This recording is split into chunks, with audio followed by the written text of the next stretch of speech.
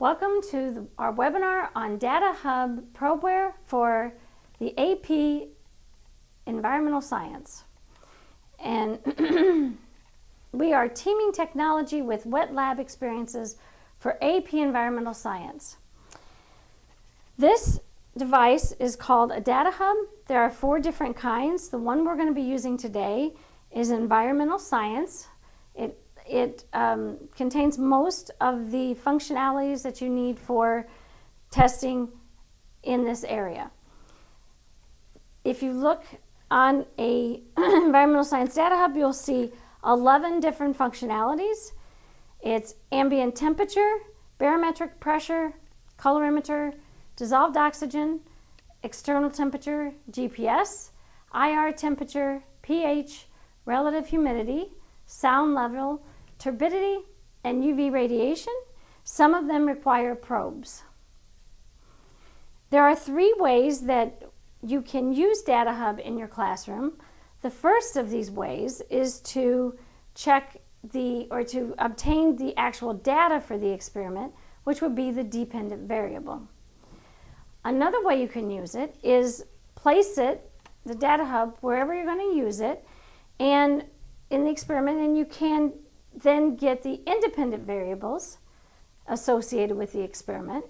And the third way is to give students ideas of how to use different variables or test different variables during the inquiry portion of the AP labs. There are 3 ways that you can actually use Datahub. The first of them is to actually read what's on the display here, or you can set it up to your computer, and the third is to use it wirelessly through an iPad device. So they're very easy to use, and I'm going to show you how to start. And the first thing you have to do is actually pair the iPad device with your Datahub device. I'm going to show you kind of a quick way of how to pair that, just to make it easy. Right now it is paired, and the way that I know that it's paired is if I look at the side here. If you look at this symbol that looks very similar to the Datahub, you can see that they look the same. Then you can see that there's this little Bluetooth symbol next to it. That means that it's paired and ready to go. If not, then you just have to pair it, but it's really easy to pair. All you have to do is, there are 3 buttons, and these buttons are actually described very well in the literature. I'm going to show you their visual literature where it tells you exactly what button to push. Rather than go through it, if you ever have any problems, you can certainly contact us and we can help you get connected. All right, so if you look down this side, you'll see that there is a whole host of buttons to control your Datahub, which is much easier than just playing with the 3 buttons that's on the Datahub here. So you can turn the Datahub on and off and get individual readings just with the Datahub, or you can connect it to the computer or the iPad. All right, once we're connected, which is right now, then it's wirelessly transmitting data, and so you don't have to worry about getting disconnected. If this ends up going, if your iPad goes to sleep, you might have to repair it, but like I said, it's actually a very quick process. All right, so let's start with the first lab. I'm focusing on the AP ES labs that Wards has designed, and they are not regulated like they're not required certain labs like there are for the AP biology course. So we've tried to design labs that will cover most of the curriculum of the Environmental Science APES. So the first one that I'm going to talk about is soil factor. And with soil factor, there are in the kit because it's about soil. We're testing different soils, and as you can see here, in the kit comes topsoil, loam, and clay, and I've labeled them there. And so there's a whole host of ways that we can test them. We're going to test them for porosity. We test it for how much water is retained, porosity, well, we'll go on in a second for the other ones. So the way that we can use the Datahub with this, the first way is to actually go out and take samples of soil. So we've given you 3 soils from all over the United States, but you can go out to different parts of the, say in a garden or to near a playground, or I wouldn't go dig up the track field or something like that, but I'm sure you can find places to dig. So dig up different areas, and the first thing you want to do is identify where that area is for certain that you've actually taken a sample from. And the way that you're going to do that with the Datahub is you're going to use the GPS that is built into the Datahub so that they can mark and say exactly where their sample is being taken. So you can send out, let's say that you had 6 or 8 Datahubs, you could send it out with different people, and they're going to take that particular range, write it down, and you can compare it between it to compare the differences even in that short distance, and then use the samples that are actually in the kit to have an even larger range of options. Okay, so with GPS, there is one tricky part. If you go to the close, thank you. With the GPS, what you have to do is you actually have to enable the GPS on the Datahub. It isn't always on.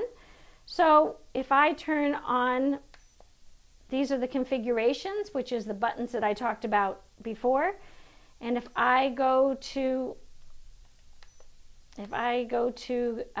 configuration, you can see that there's a nice GPS right in the middle. That GPS is what you're going to want to enable. So you go to GPS. Now you can see it's highlighted.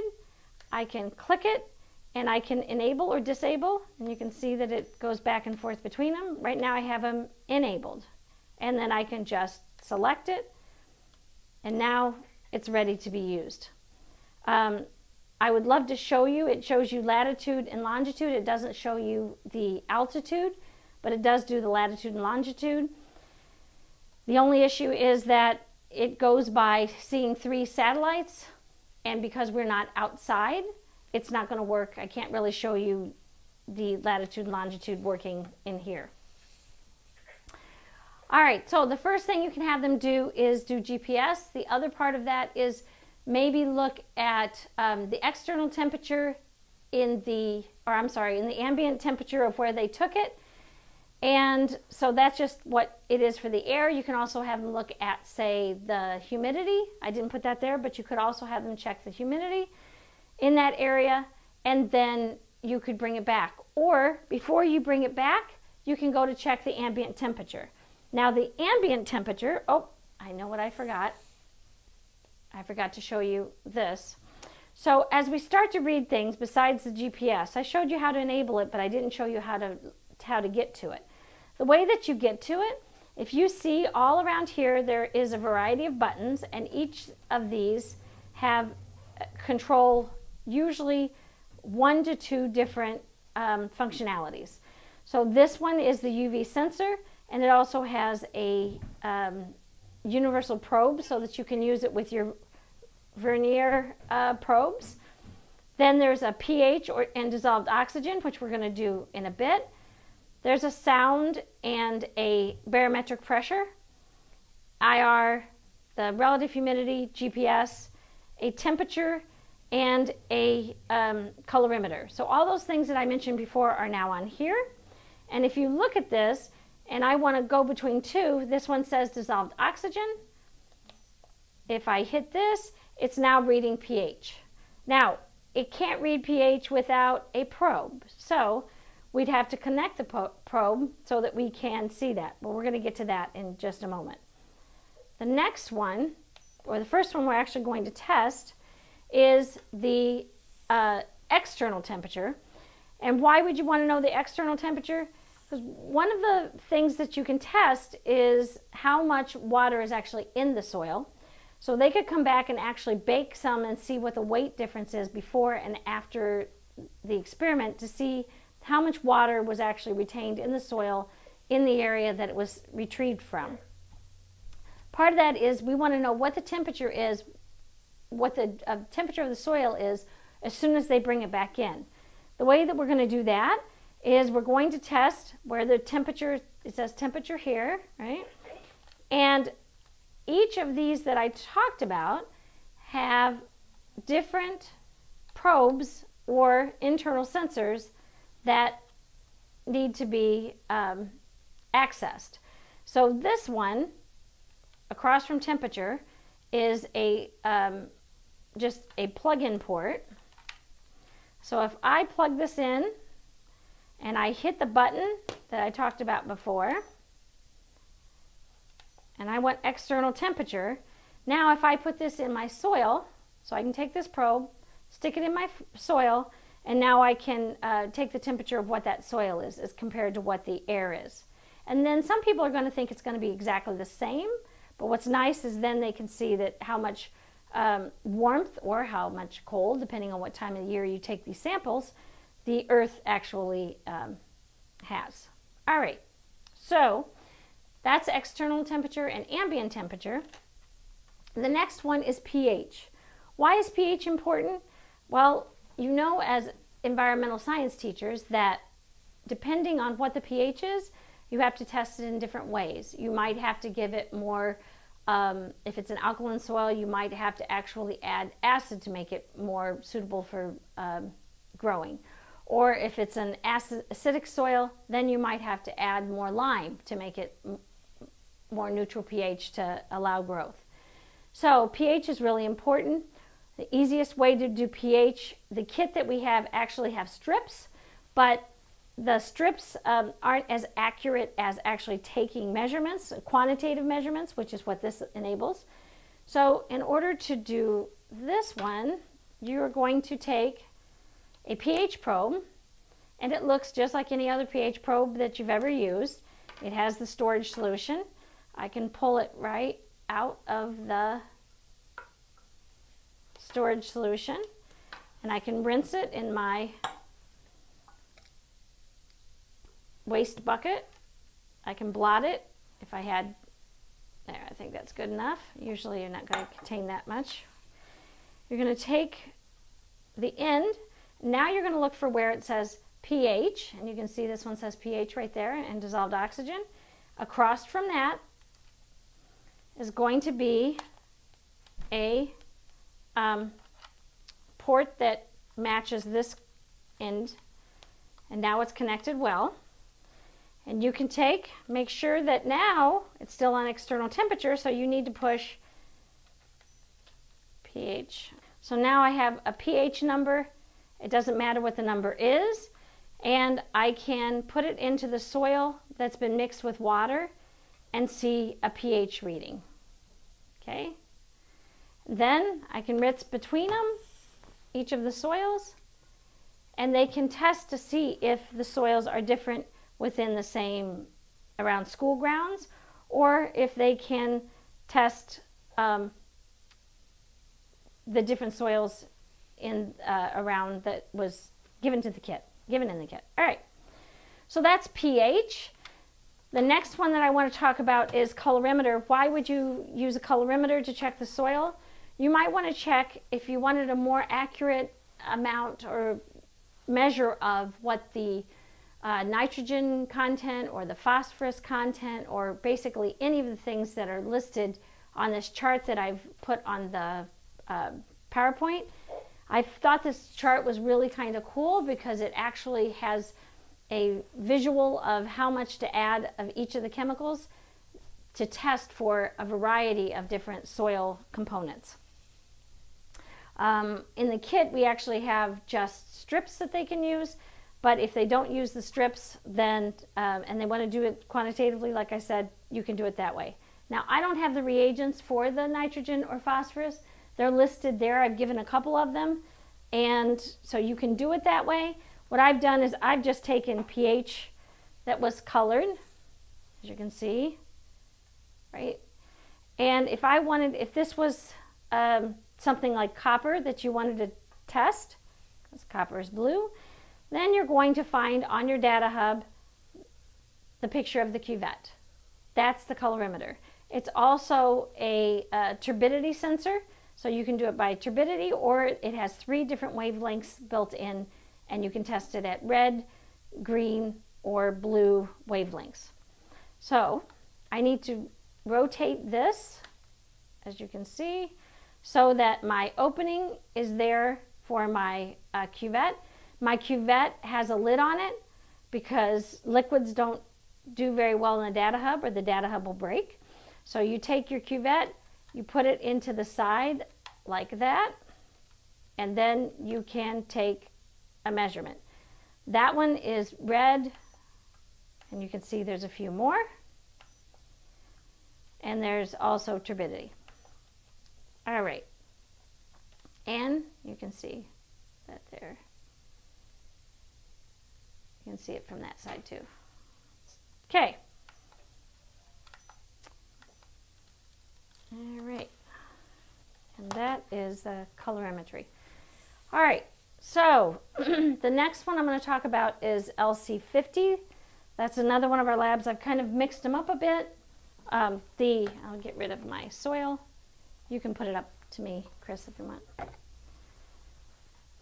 So the ones I'm going to talk about now are kind of repeats of what we just talked about, but the LC50 is about what's the lethal concentration to kill 50% of the population, and what we're testing is Daphnia. And you can test the ambient temperature, so where did you take the sample? Did the Daphnia get too hot? Did they get too cold? You can put them under different conditions. The relative humidity is another way that you can look at it. I don't think it would make much of a difference, but it's certainly something they can try. The pH, once you make up your solution, so for this experiment, you would make up,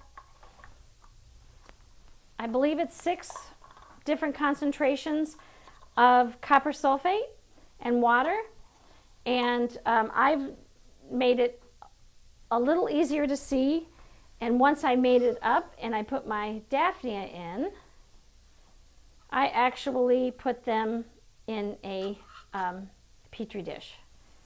Can I show? This is the one thing that's in here.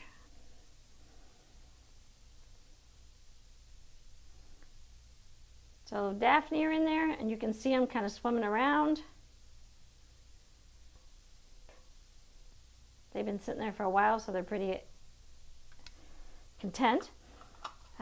In order to test this, you add mug sugar, and if they are healthy, they'll actually glow, and it's hard to show that on camera, so I'm not going to show that. But after they've been exposed to the toxin, the copper sulfate, then they take the sugar up, or they don't take the sugar up, and if they do, they will glow, and they'll be that you can test it at what point or what concentration of the copper sulfate did it kill them, 50% of them. All right, so as we test those, before we actually put the Daphnia in, you could do the pH and see if the copper sulfate addition changes the pH. You can also check the dissolved oxygen at different stages, because we know that they are going to need oxygen to breathe. So is it the oxygen going away that's preventing them from living? So you can pinpoint it just to the poison, or is it because of some of these things that maybe that has affected? The one thing I can say too is that when you go to test these solutions, it's better to test the solutions before you add the Daphnia. The Daphnia have a carapace on it, and if you happen to introduce bubbles or air underneath that carapace, they're going to die anyway. So try to test the solutions before you actually add the critters. Okay, oh, I'm sorry, one more. Go back one more second. Thanks. The other thing you can do is if you do this as an introduction, now you can actually take another poison, a poison they don't know about. It can be anything. It could be a weak acid or whatever you choose to test, and you can take it and then stage different collection sites around the classroom and say, you know, this is the source of the river, this is the mouth of the river, where did the pollution get introduced? And you can do it, test it in the same way and see where is it at the strongest, how far from the source of the pollution did the concentration finally get diluted enough, and do some analysis that way. All right. The next one is about ozone. And with the ozone experiment, you make starch papers and you test to see how much ozone is there. It'll turn into iodine with the presence of ozone. So you can test different places. So you'd use the GPS just like we talked about before.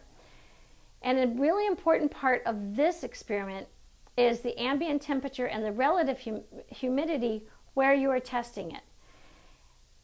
In the lab, they actually have you do a sling psychrometer, and the sling psychrometer will tell you if the humidity is higher at one point or another that you're testing it at, because with the addition or the increase in humidity, sometimes it'll give you erroneous results with the paper strips that you're testing it with. So if you can control that by knowing what your relative humidity is with the sling psychrometer, or instead of the sling psychrometer, you can actually use the Datahub. So for the Datahub, you're going to set this up, and I'm going to show you now how to set it up for an experiment. You could run it over time, over a period of time, or you could just take one sample. If you take one sample, usually it's better to do it just on the Datahub. But if you want to know exactly at the same time, then you set it up on your iPad and it will connect the two. So I said that what we wanted to control, we're going to go into what looked like the Datahub. There we go. That one where I said you could see the Bluetooth. Okay. And there's all of those functionalities that we talked about before. Right now it's set up for GPS. See, that's where it says on. And it won't let me turn it off until I turn something else on, because something has to always be available. So we're going to test, we said humidity. And once I have humidity, I can turn that off. And I said another one that would probably be good to test would be the ambient temperature. So I've moved both of those. Now, depending on how many readings I want to take, I can control the rate and I can control the number of samples. I'm just going to put it kind of high so that you can see something. Okay. And now we're all set up, and it's already communicated to the Datahub, so I don't have to do anything there. And the next thing I have to do to test something is, see this little running man right there? I can hit the running man. Oop, and I can control what kind of graph it is. That's the one kind of measurement. Or I can do a line graph. Can you see the line graph? You can do a table of different measurements, and you can see it taking data. If you had a GPS and we turned off the GPS, you can also look at a map and see where it is on the map, but we turned that one off. So we're going to continue with the line. When I want to turn this off, I just hit this hand with a stop.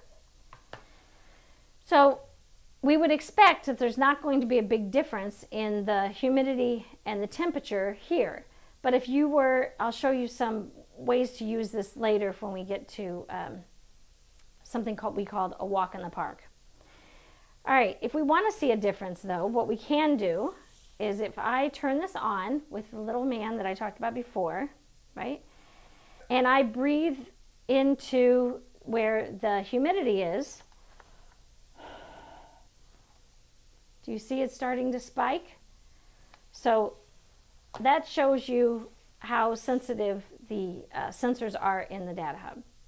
So that's a quick and easy way to get humidity and ambient temperature at the same time. Like I said, then you would correct for it in the lab. All right, next one. Thank you. So I talked about a walk in the park. The best, the way that you can teach things like divergence and convergence and weather patterns and what does the radiation of a blacktop versus the radiation from a softball field or a grassy knoll, or all kinds of different types of surfaces.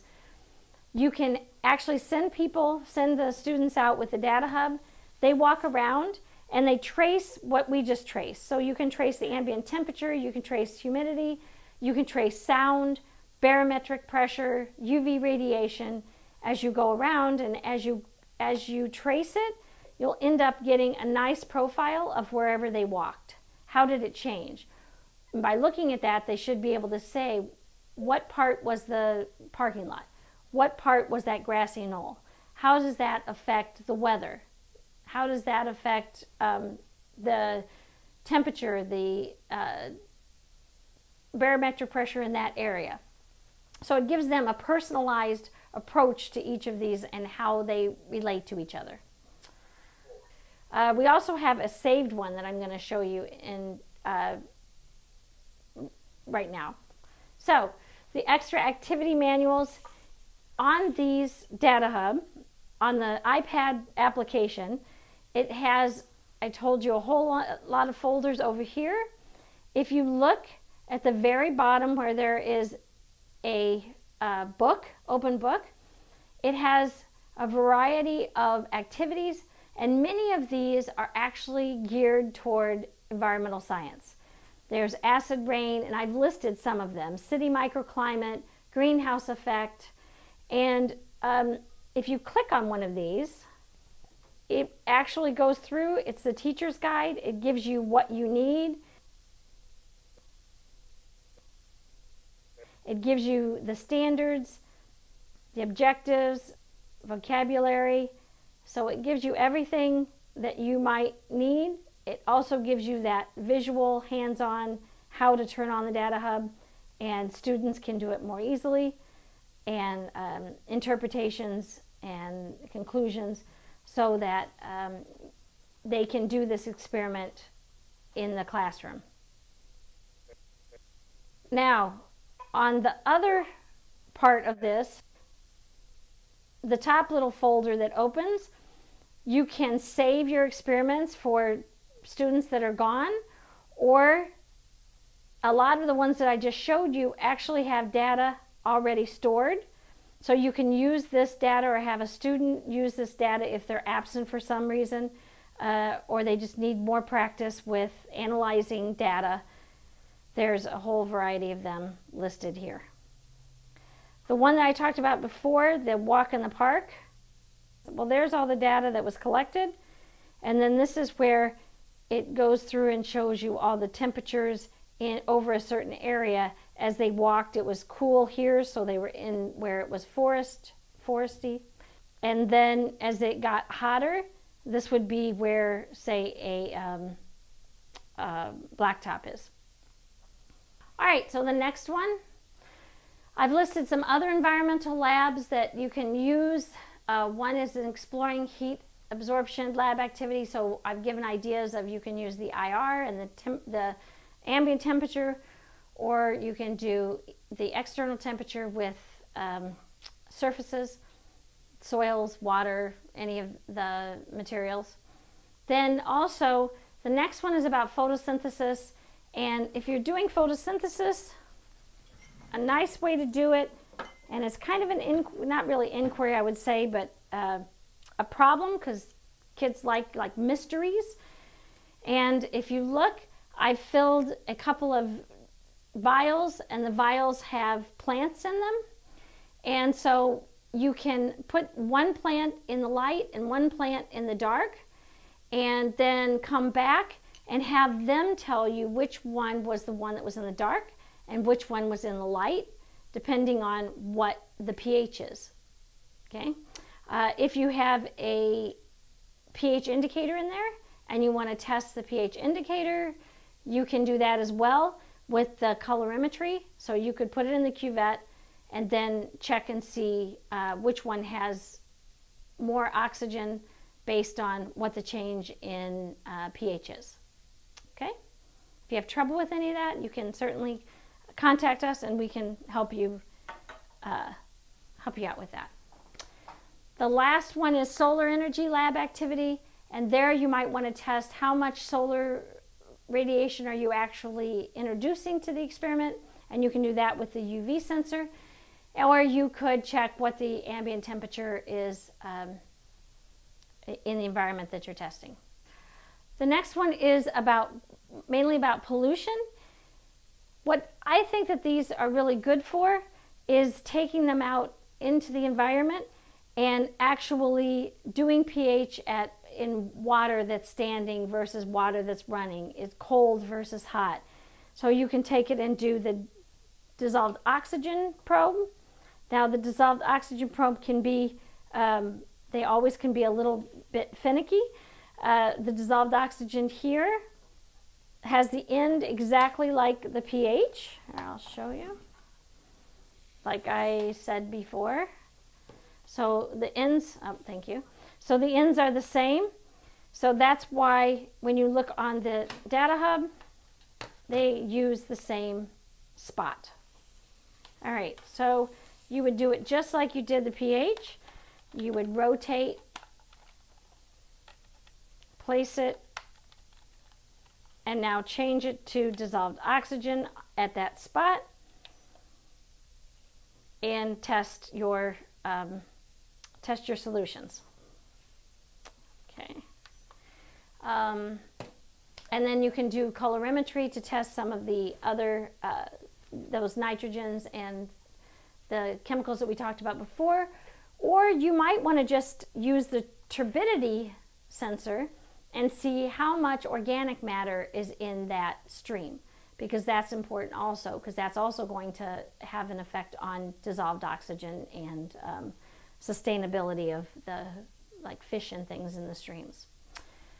The last thing I have listed there is a website that I found very interesting. It's scistarter.com/SMAP. It is a citizen science site, so you can go on there and they collect data from all over the United States / world, and you can, they are doing, say, temperature and humidity from the satellite, but they're asking for people on the ground to actually do the measurements too, so that they can compare the two. And there's a bunch of different types of experiments listed on there that you can participate in. It's just a way for those students that need a little extra to be able to stretch themselves. And this is where the wardsci.com Datahub, you can see the link there. It gives you more information. There's more videos. And there's also our website if you have any questions about any of the products that I've talked about today. And all the 5 kits that we actually specifically made for the environmental science program. Well, thank you for your time. And I hope you learned something and found a way to be more quantitative about your environmental science classroom. Thanks.